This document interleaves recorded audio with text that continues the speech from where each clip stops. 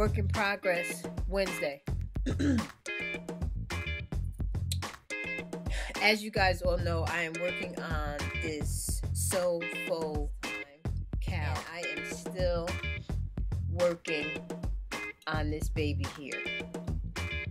I finally gotten through, I guess I should say, the first chart, because this is charted. So I keep telling you guys that I'm fairly new as far as knitting is concerned. So things that I was afraid of, color work, working with like 2 colors at once, no. And then the charts, I would look at the charts and just, what am I supposed to do with that? So I saw this pattern, I fell in love. I'm going to include some footage from my Ravelry page, the project page, so you can see what some other people done. They basically stuck with the colors. Project page on Ravelry for the So Faux Cowl by Amy Keefer. And here you'll see what some of the other folks, or the colors that they chose. I like this pink and brown, the blue and brown. So just to kind of let you see, this looks like it's going to be nice. The pink. A lot of people stuck with the exact colors that the design came in. Her colors are nice. Oh, I like how she kind of did like a, it kind of gradually changed. That's pretty. I like that. And the pink and the brown. So it's 3 pages worth of projects. So it's probably 74 projects, it says. That's an interesting color combo. I don't know that I would have chosen that. But I like hers. So just to kind of let you see what some other folks did with it. And I like what where she's going with it, the cream and the green. That's going to be pretty.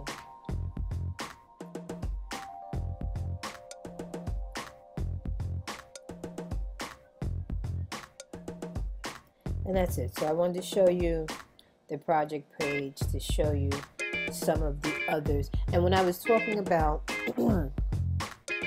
what do you look for when you go to a project, right? So here's mine here. If you go to the project page, right, it'll tell you here that it's a chart, it's done in the round, stripes and color work, and it's a written pattern. All right, does that stuff stop you, or does that push you forward? There's a number of projects that have been completed. Does that drive you?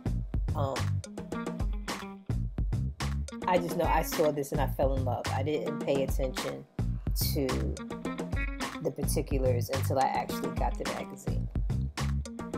So I wanted to show you what that looks like, and what I look at when I decide what patterns I'm going. But I wanted to go a little different. So I'm getting a lot of compliments from you guys in reference to the colors that I selected.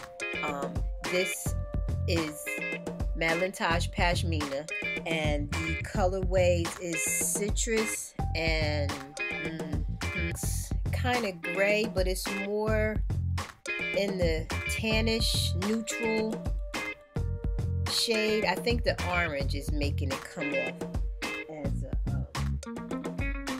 as more of a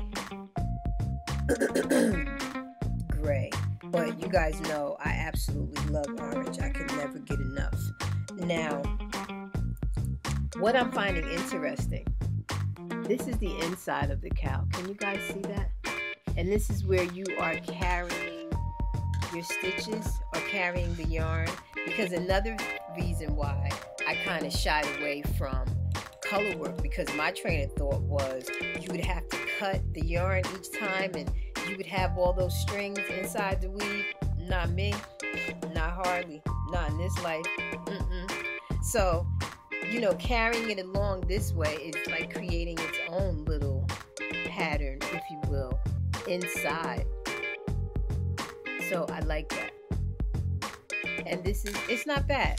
Now, The last time I updated on the blog, I was complaining about having to switch the balls back and forth to keep them from tangling, the two different yarns. But someone showed me a video, Sharon from Knitting Abacus. She posted a video on my page telling me how to knit two-handed, which means in one hand you throw, which is what I do. How do you knit? Are you a thrower or are you a continental? I'm a thrower. Now, I can knit continental, but what I'm finding is I need to practice. My continental stitch is so loose in comparison to when I throw. So trying to switching up midstream and do the two-handed, which definitely keeps the yarn from tangling up, without a doubt. Problem for me is you clearly can see the difference, and I don't know if I can point out to you guys on here.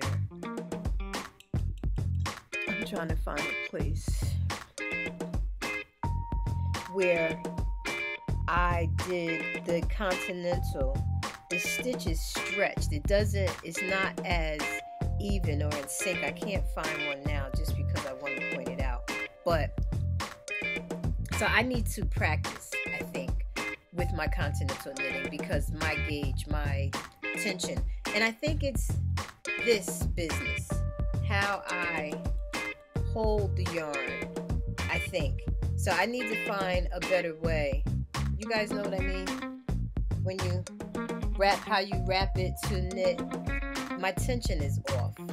So if you have any ideas, or how do you hold, if you're a continental knitter, how do you weave your yarn through your fingers to get a good tension here? Because that's what my problem is. My tension is not good, so my stitches are loose and floppy and all over the place, and I don't like that. So I tend to go back to throwing. I know that they say that continental knitting is faster.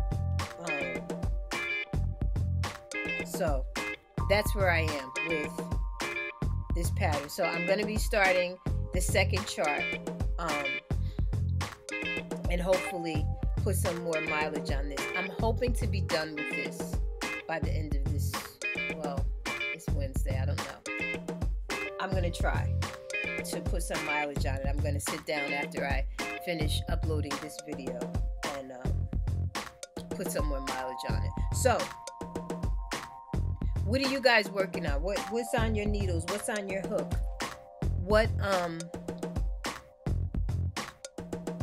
What makes you decide if you're going to use a pattern or not? Are you like me and you tend to stick to your comfort zone, or do you challenge yourself? Like, do you try things that are new? I can honestly say this is the first time that I'm doing something that's really I was afraid of, so I avoided. I didn't read the pattern before I bought it, because the pattern's in a magazine, so I didn't pay attention. I've been getting that too. A lot of people ask me where you get the pattern from. It's in the 2013 Knit Scene Accessories magazine. So that's where the pattern is, and I had to print it out so I can mark off the rows as I go. That was making it a little easier too, because constantly looking back down at the magazine to try to see where I was and what I should be doing was driving me nuts. So that's it for me today. Talk to me though. Tell me what you're working on, 1. 2, tell me, how do you decide what pattern you use? Do you stick to certain attributes of knitting? Does it have to be certain stitches? Does it have to be one piece? That's me. If it says seaming, I run the other way. So let me know your thoughts there. What is that? How does that work for you? Do you just you see a pattern, it doesn't matter what the knitting techniques are and you go for it, or you look for particular things? Like me, you guys know I'm a chunky monkey. I guess that's the best way to say it. I love big, thick, chunky, instant gratification. So I look for it. Like, I'll go on Ravelry and search by the yarn weight and then look at the pattern. So talk to me. How do you do that? How do you search for your patterns? Talk to me down in the description box. As always, thanks for watching.